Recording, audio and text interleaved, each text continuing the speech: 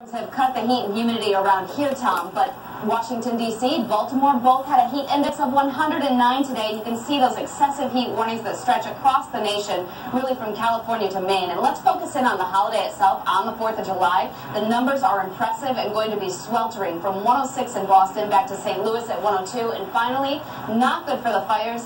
Even hotter air coming at you. 101 for Los Angeles by the time we kick off the weekend. 114 in Phoenix. Tom? Just going to get tougher for those firefighters. All right, Ginger, thank you. We turn now to the Temps Cave Rescue and the